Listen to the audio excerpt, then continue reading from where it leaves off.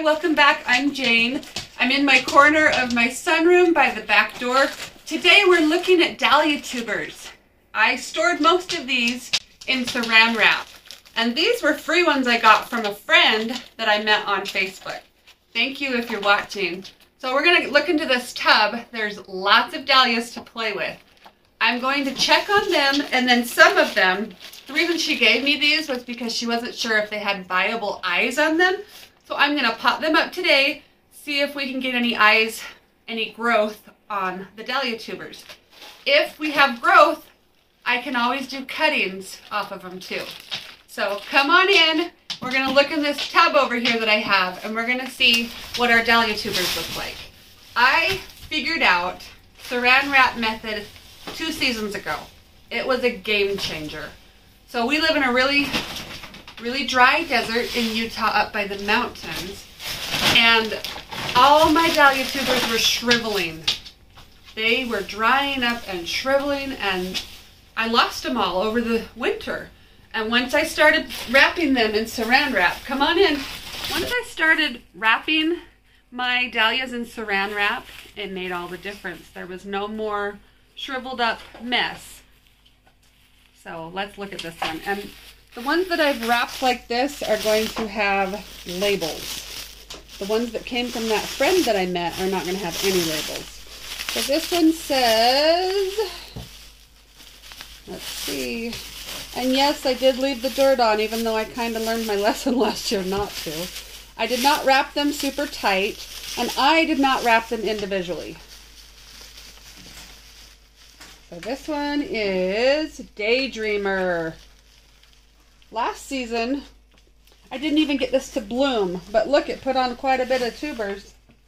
And I don't know if this one has an eye or not. But so there's one. Come on in. Audrey, if you can get this tub. I have 4 this size. So I've got 1, 2, 3, 4 tubers from that friend. And look, the one that kind of had a little bit of opening, we have more shriveling.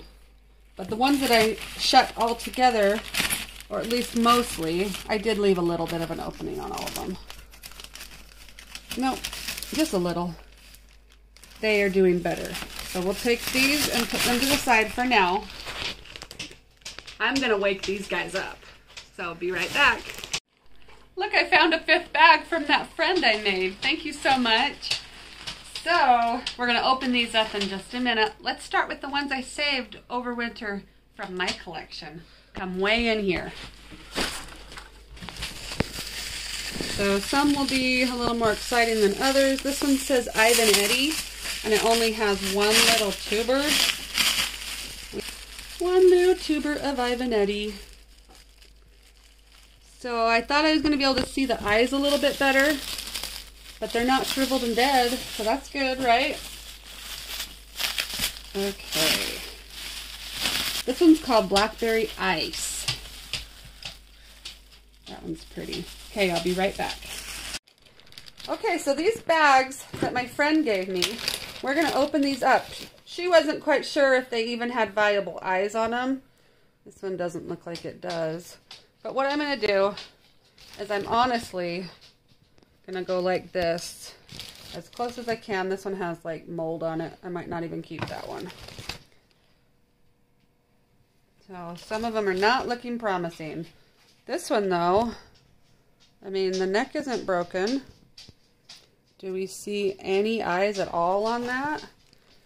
So the cool container that I got, see how cool this is? It's just biodegradable, like a newspaper or a cardboard.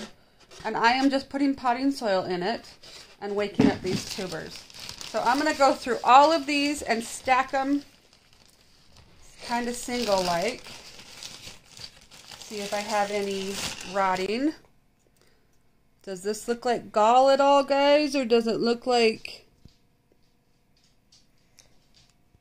eyes? That looks like gall a little bit. I don't know. I'm so new to this.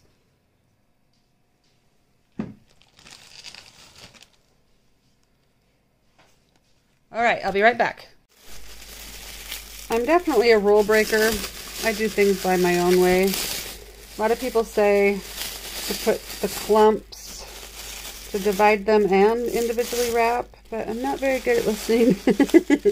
I'm going to do my own thing. So this is Labyrinth. Oh, I had so much fun with this dahlia last year. Looking good. Look at all those, whoops, sorry. Firm tubers. I'm going to pot this up pretty soon. Probably not today. I'm really happy with these tubers. The majority of them look really great. So their turn will be soon. I'm going to pot them up within the next month. Look at this one. That looks really good. Some of them have labels, some of them don't. This one says Metro Star. Looks good. These are free tubers I got from a friend I made. They were just going to throw them away. So I might as well test and see if they have any eyes. Some of them might not work, some of them will. I'm going to give them a couple weeks. That giant one might not have anything.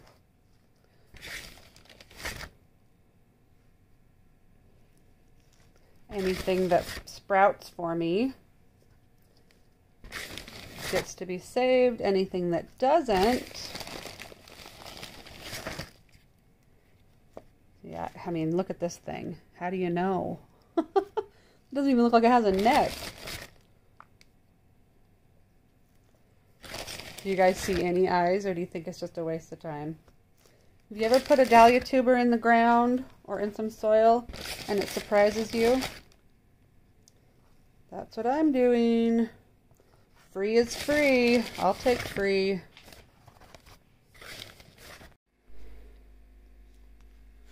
This is prime real estate. If they don't sprout, they're out of here. Free is good. So I'm nice and dirty, and I have several tubers that look great. Let me turn this around. So I have several tubers that are ready to be pre-sprouted. I don't know if they have viable eyes or not. I got one questionable one. You guys think that's gall? Kind of looks like gall. Darn it, that's sad. And then a handful of rotted stuff. And then I have one full container that I still have to go through and pot those up in about a couple weeks. I'm going to test these first. If they sprout, they're keepers. And my amaryllis bulb is knocking over. Thank you for watching. Come back and we will check on all of the ones that we potted up to see if there's any viable eyes on it. This is one of my favorites. It's called Colorado Classic. I'll put a picture on the screen. I love dahlias and I love growing them. I love learning about them. So in the comments, leave me any of your tips that you want to tell me about dahlias. See you later. Bye.